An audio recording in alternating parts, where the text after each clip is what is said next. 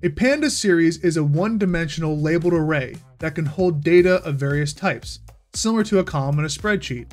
It is a fundamental data structure in Pandas and is often used for tasks that involve working with single-dimensional data. You can also create a Pandas series from a wide variety of data sources, such as Python lists, arrays, dictionaries, or other Pandas objects. The first thing we need to do here is actually import Pandas, and I've gone ahead and created a list here just called data that has a series of integers. And so we're going to use that list to actually create our Pandas series. So I'm just going to name it series, and we'll set it equal to PD, which is our Pandas reference, and then series. And all we have to do here is just pass in that list reference here.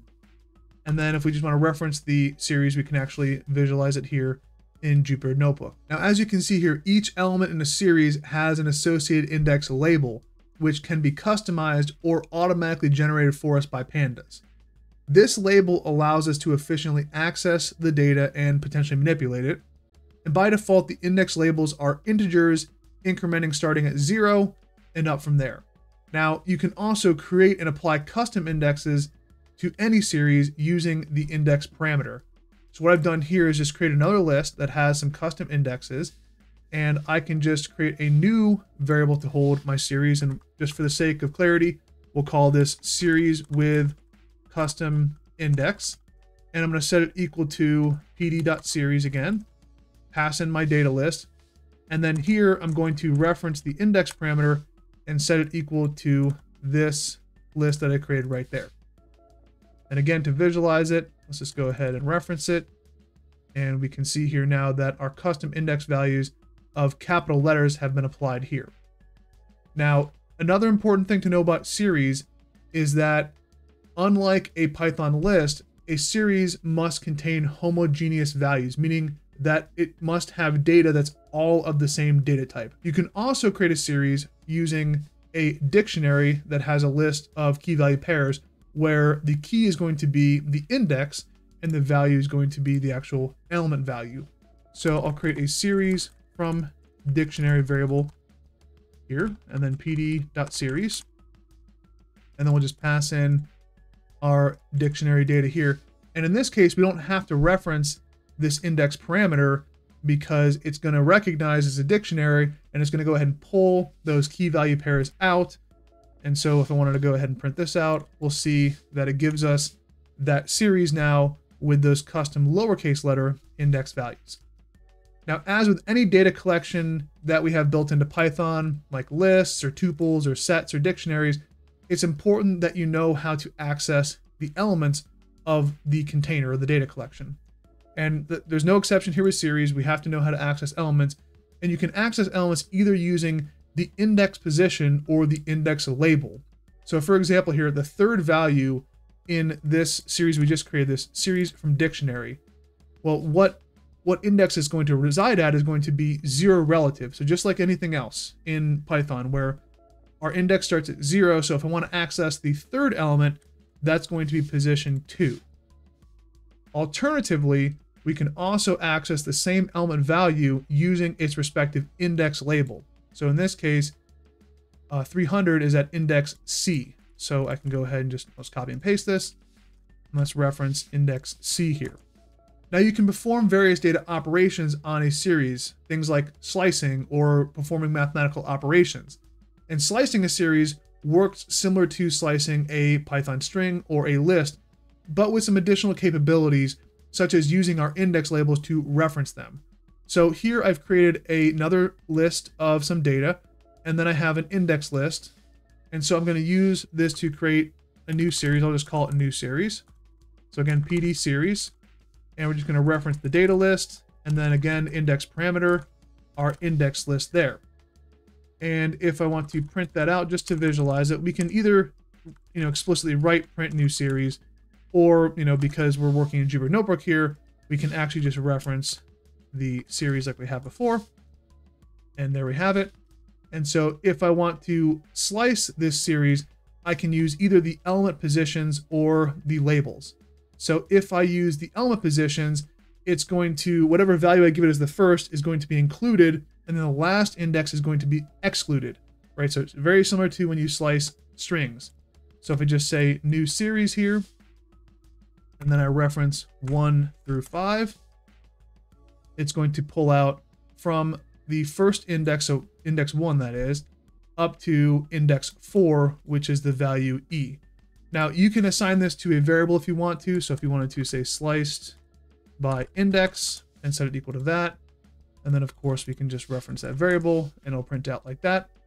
We can also create a variable called sliced by label and set that equal to new series, but this time we reference the actual label. So if I wanted to slice from label B up to, and in this case it's including, when you use the labels is actually inclusive up to that value, we're going to actually get something slightly different here, right? So it's going to go all the way up to G there for us. Now, some other things that you can do is you can carry out mathematical operations against series. So you can apply a constant or you can apply a function. So let's just add a constant here. So if I wanted to take my new series and I wanted to actually just simply add 10 to it, I can just say new series 10. And as long as my series contains number values, right, it's not a string or it's not a Boolean, then it'll actually just add that constant here and apply that change on every single element inside that series. Of course, I can apply this and save it to a variable if I want to. Right, so we can just say new series plus 10 if I could type here, right? And then if we printed that out, see those values. Alternatively, we can also write a function and apply it to it. Now, you know, we understand that we can write custom functions. That's something that we can talk about in another video. But we can also use shorthand functions that we call lambda functions. So a lambda function in Python is a small anonymous function that can take any number of arguments, but it can only have one actual expression to it.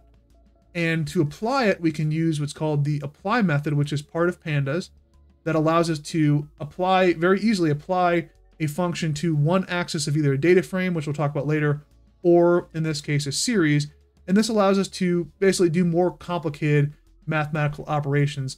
So for example, if I wanted to take every value in my series and raise it to the power of 2. So we'll just create a new variable here, new series raised power 2, and we'll set that equal to new series. And then I'm going to write this apply function here. And if I want to create a lambda function, I just need to use the keyword lambda. And then I'm going to say, okay, for the variable x here, which is going to be one of my, just any value in my series, I'm going to take that as x. I want to take that and I want to raise it to the power 2, right? So again, in Python, double asterisk here is the raised operation, and then 2 would be the value that you want to raise it to. And so if I run this and print out the result, you can see it's taken my original series there and all the values inside of it, and it's raised to the power 2. So 10 raised to the power 2 is 100. This is a really, really useful feature in Pandas that we can use this apply function. And it doesn't have to necessarily be just a lambda function. You can define your own, user-defined functions and apply them just in the same exact manner. Now, there's also a variety of descriptive statistics methods that can be used to summarize values in a series.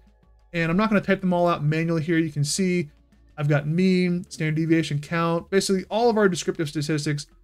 There's more actual descriptive statistic methods available than just the ones I have listed here. But if we take this and run it against that series, we're going to get a nice summary of all the values inside of that series. Now, in some other cases, you might find it useful to actually combine 2 or more series datasets into one. So for example, let's say that I have these 2 series datasets here. Each one of them has 3 elements. We've got 1, 2, 3 in the first one and 4, 5, 6 in the second one. If I want to combine them, what I can do is I can use the concat method. And so we'll just say sconcat is the name of my variable, and I'm going to set it equal to pd.concat, which stands for concatenate. And I want to actually put these inside of brackets and reference those 2 series variables there. Now, when I do that, if I want to actually print this out, what you'll see is it's just going to basically marry them together. It's just combining them together. and it's not actually changing the index or resetting the index values. It's retaining the original index values. If you want to actually reset the index, you just take the same line of code here, and then you just add the parameter here, ignore index equals true. So I'm just going to copy this right here. So just ignore index equals true. And if we run this, we can see that it actually resets the indexes at 0 up to how many elements we actually have in this series. An important thing you should know how to do with a series is to actually filter data in the series. And we're going to talk about some more advanced things when we get into data frames, but we'll just look here at a simple filter. If I wanted to actually filter one of my series, I could just use a simple Boolean expression. So I could say that my, this s_concat series here, that I wanted to take any value inside of it that's greater than 2 and actually display that. And so you can see it's filtered out 1 and 2, and it's just gone with the values that are greater than 2.